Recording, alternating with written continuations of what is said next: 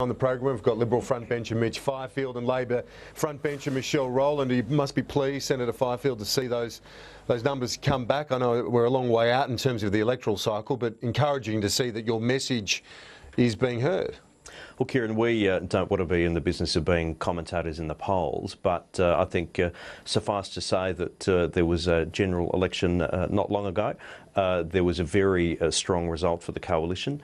There was a clear mandate for our policies, and as a manager of government business in the Senate, I think there's a message here for the Australian Labor Party, and that is get out of the way. Let us repeal the carbon tax. Let us repeal the mining tax. That's what the people voted for. Well, overwhelmingly good news for the coalition. You heard what John Sturton had to say there at the end. What about Tony Abbott personally? Is that just the legacy of being around for so long? He is such a known quantity. Well, Kieran, Tony Abbott has been someone who has never had an eye to the poll. He's someone who has set out an agenda for the benefit of the Australian people. He's going to do what's right, and that's what he's focused on. Michelle Rowland, nearly 70% of the people surveyed in this poll, 1,400 individuals surveyed, 67% support the idea of a Royal Commission into the unions. Did Bill Shorten get it wrong on this one? I think Bill Shorten's been very clear, and Labor's been very consistent about what we think should be happening in this area if the government wishes to take action. And that is that if we have such a problem with corruption, then we should refer it to the highest body possible rather than have a Royal Commission, which will take an extended period of time. But also I think we need to look at things like the cost of this, but also in previous Royal Commissions, whether we have actually had prosecutions and results. And I think that Bill Shorten's been very clear about this. I also think that if Mitch and the Liberal Party want to gloat about these results, be my guest, because nothing pleases me more than to see a government in hubris, seeing a government that is arrogant and out of touch. And I'll tell you what figures really matter, Kieran, and that is the number of jobless people that have been left under this government in barely 5 months. What about the Shorten approval, though? It's down 11 points in only a couple of months. You might be encouraged by what he's saying, but it doesn't seem a lot of people surveyed, a lot of people in the electorate agree with you. Bill Shorten's barely been Labor leader for 5 months. I mean, we had a time there when we went through our own processes of selecting the leader. And I think that Bill, in a very short period of time, has managed to be someone whom the public has gotten to know. He's worked very hard on that. He campaigned personally very hard in Griffith, a seat which the pundits actually said Labor was going to lose. He campaigned very hard there and very effectively. And I think that as time goes on, as Labor lets the public know and develops our policies in key areas of reform, I think that people will come to understand that they can have something better than a Liberal government which breaks so many promises in less than 5 months. Mitch Fifield, to the drought tour of the Prime Minister's conducting at the moment. Obviously, we saw those pictures yesterday, remarkable rainfall, the first for many, many months. There was one child who'd never seen it before at one of the properties Tony Abbott had visited. But pictures are fine. It's going to be the dollars that count. At a time when you're trying to save and cut spending, will enough be provided here for what is, I think both sides of politics agree, a much needed boost to drought assistance? Well, Kieran, I think you've seen, and the Australian people have seen, that Barnaby Joyce and the Prime Minister, they don't carry lightly the issues that are facing Australians on the land. What we need to have is a fair and a responsible package. Australians are very generous people, and Australians, I think, often do have those on the land in their minds when times are tough. So Cabinet will look at the issue, and they will come forward with a plan that's fair and that's also responsible. And what about the sustainability issue? I know that Tony Abbott, among others, has referred to this in terms of properties receiving the assistance and farmers receiving the assistance, about making sure that these are on a sustainable footing into the future. Is that something that the Cabinet is very much cognizant of? Look, Cabinet wants to do what it can to help Australians on the land. They don't want welfare. They want support to help them get back on their feet. And I think that's what will frame the discussions of the Cabinet. And there is bipartisan support for this, isn't there, Michelle Rowland, in terms of drought assistance? In fact, Bill Shorten saying that he would have preferred it to be done sooner. Doesn't it make sense, though, for Tony Abbott to go there, take some soundings from people firsthand? It's one thing to do a tour of drought-affected areas, but I think the reality is that we all know that this is a dire situation. And we had an opportunity in the Parliament last week to actually bring forward some legislation on this matter, but we had a ridiculous situation where the government actually ran out of legislation to be debated. We should have brought it on then. I'll also make the point, Kieran, that we've had cuts to the farm finance scheme already, $40 million worth of cuts in that area. Actions do speak louder than words, and I'm sure that the people on the land who are being affected would agree with me. We've got to go to a break, and we'll be right back with Michelle Rowland and Senator Mitch Fifield. Stay with us.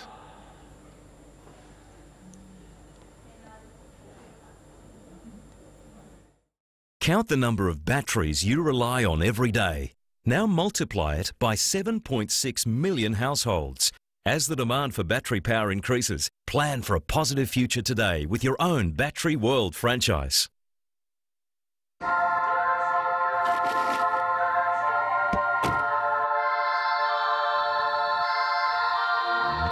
This summer, Pepsi Next is hitting the road and inviting Australia to take part in the ultimate head-to-head taste challenge. Does naturally less sugar Pepsi Next taste better than full sugar Coke? Let your taste decide. Pepsi Next. Naturally less sugar. Take a holiday from high interest rates. Transfer your existing credit card balance to a new Jetstar Platinum MasterCard and pay only 2.99% interest on that amount for 9 months. And if you apply by March 31, you'll save $80 on the first year annual fee and pay only $69. And you'll receive a $100 Jetstar flight voucher if you make a purchase on the card by May 31, 2014. Conditions, fees and charges apply. For more details and to apply, visit jetstar.com. The beautiful people of the world have a secret. Well, when you add Zoosh to your food, you make yummy face. And when you make the yummy face, you beautify you. Zoosh dressing in mayonnaise. The secret to beautiful food. It's time to move to a lower home loan rate. And BOQ's new ClearPath rate is lower than the big bank standard variable rate. Visit boq.com.au/compare to see for yourself. Gavin? Have you been up all night? I'm looking for hotel deals. 30% discount with breakfast. There's 20% discount with a spa. 40%! Why didn't you just go to Hotels Combined? They compare hundreds of travel sites in seconds. Compare hundreds of sites to find the best price in seconds at hotelscombined.com. Gear up this season. When you buy specially marked Gatorade, you can collect points to get the same Gatorade gear now seen on the sidelines of the AFL. Get Gatorade gear. Get it now. With its stunning design, rugged performance, maximum 5-star safety, and award-winning value, it's no wonder the 7-seat Santa Fe is again Australia's best SUV winner. Who gives you Australia's best SUV between 45 and 65,000? We do. Hyundai.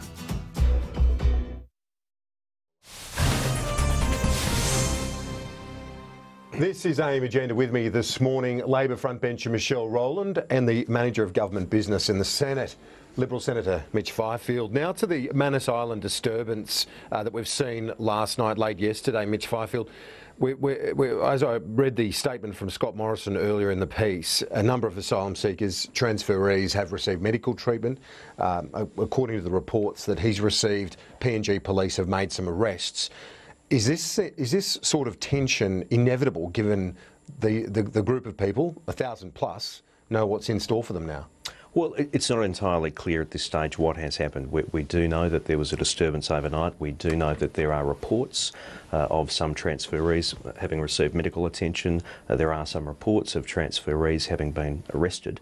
But the Department of Immigration will confirm what the situation was when they get further details. Is this though, inevitable collateral damage almost for a policy which is hard line? We heard the PM again reiterate that at the start of the program in that comment on the ABC. He's been on 2GB again this morning, making the same point that if people come here illegally, that is what they can expect to be faced with, immigration detention. We make no policy for being resolute. We make no policy for offshore processing. I just wish that the former government had come around to it sooner. You might recall, Kieran, that they spent 3 or 4 years or longer saying offshore processing was essentially immoral. In the end, reality hit them in the face, and even they had to come on board with offshore processing. But we don't apologise for being firm. We don't apologise for making it clear to the people smugglers we're going to put them out of business. Michelle Rowland, no successful boat arrival in, well, 8 weeks now. It shows that hard line, that deterrence is working, doesn't it? The policy agenda that was put in place by Labor in July last year has been the single biggest circuit breaker. I think the statistics have also shown that the biggest decline actually came immediately after Labor implemented this policy. So Labor is as pleased as anyone that the government is continuing to have as a central policy platform. The central part of this, which is working, is the offshore processing scheme that Labor put in place. In terms of this Manus Island disturbance, though, I'll put the same question that I put to Senator Fifield. Is that sort of thing inevitable, given the tough circumstances and also the knowledge that the individuals concerned won't ever make it to Australia and will be resettled, if they're lucky, in PNG? One would hope that it's not inevitable, because we, as Labor, want to see the flow of boats stopped, and we are pleased to see that this policy is working. And if we have a situation where the things like the advertisements, the publicity scheme offshore is actually having a deterrent effect, as well as the people smugglers' business model being broken as a result of that, then Labor wants to see that happen more than anyone. So we are pleased to see that the policy settings are working. One would hope that it's not an inevitability that these kinds of things occur. And as Richard Moles, the opposition spokesperson, said this morning, it is not an easy job administering these offshore arrangements. Marty Natalegawa, the Indonesian Foreign Minister, Senator Fifield, he will be raising his concerns about the Australian border protection policies with the US Secretary of State. This shows that while some are pleased, Labor's pleased that the boat arrivals have stopped, that certainly the Indonesians aren't too happy with the way that you're going about it, i.e. with the lifeboats and the turnbacks. Well, we've always been upfront with the Indonesian government about our determination to stop the people smuggling trade. We are putting in place the policies that we said we would.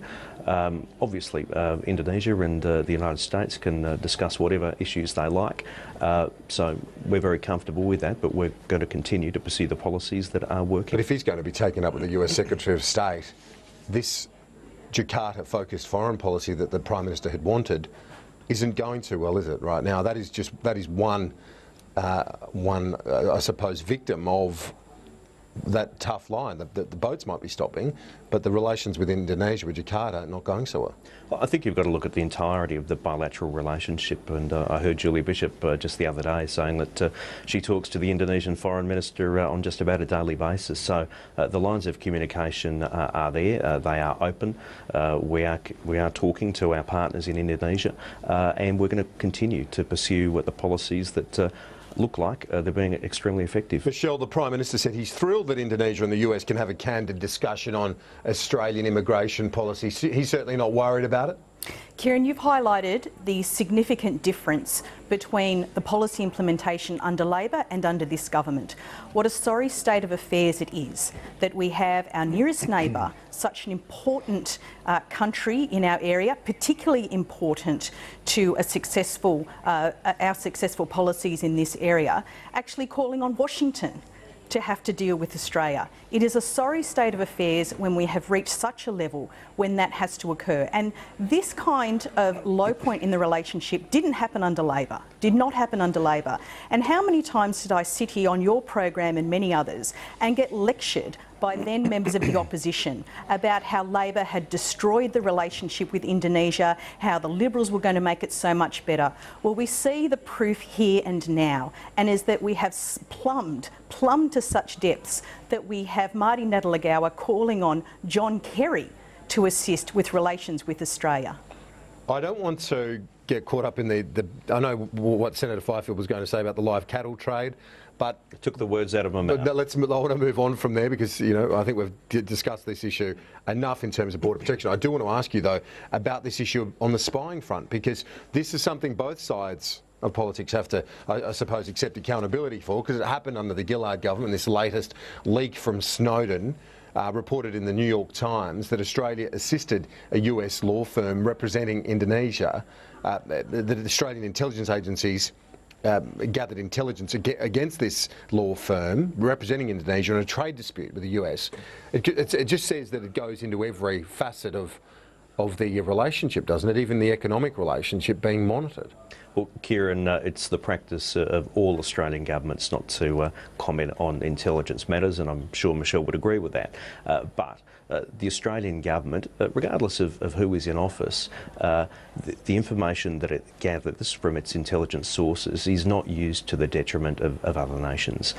So you know, we are fortunate in that we do have very robust accountability mechanisms for our intelligence agencies, and I think the Australian people can have confidence in that. Michelle Rowland, finally on that issue, do you accept that from the government, that explanation? Look, I'm not privy to the details of this matter, and certainly it is the practice of both governments and opposition not to comment on national security matters. I think that it's very important for the opposition to receive a briefing on this matter, which is what's been requested, and my understanding is that that has been granted. But I think at the end of this, it's very important to recognise that Australia's relationship with Indonesia under this government has certainly not been the good relationship that it was under Labor. And Senator Fifield, finally, you're the minister responsible for the National Disability Insurance Scheme. 4 trial sites are being rolled out. Tell me, what's the latest in terms of the costs? My understanding is that they have fallen away a bit, that things are looking a bit better in terms of the forecasts? Yeah, look, the first quarter of the trial sites found that average package costs were about 30% higher than was anticipated. In the second quarter, they're down to about 15% above what was anticipated. Now, you've got to be careful not to extrapolate to the full scheme rollout, a quarterly result, because some people receive supports on a one-off basis, others on a year-in, year-out basis, but it's important still to keep a weather eye on the sustainability of the scheme early up. The other thing that we've found is that there were some errors in the bilateral agreements negotiated by the previous government, so that it looks like there could be additional costs of about $392 million over the launch phase of the scheme. But the coalition is 100% committed to rolling the NDIS out in full, even despite those cost overruns? Absolutely, and those errors in the bilateral, although they apply to the trial sites, those particular things have been factored into the full scheme cost. We're almost out of time, but just finally, in terms of the early trial sites, is it true that those the most profoundly disabled are involved in those trial sites, therefore the costs inherently will be more? Look, there could be some unique factors to do with the characteristics of individuals who are coming in to the trial sites initially, and that's part of what we're going to be doing, is looking at distilling those numbers to find out the reasons why. Senator Fifield, thanks so much for that. Thank you. And Michelle Rowland, appreciate your time as well this morning. A quick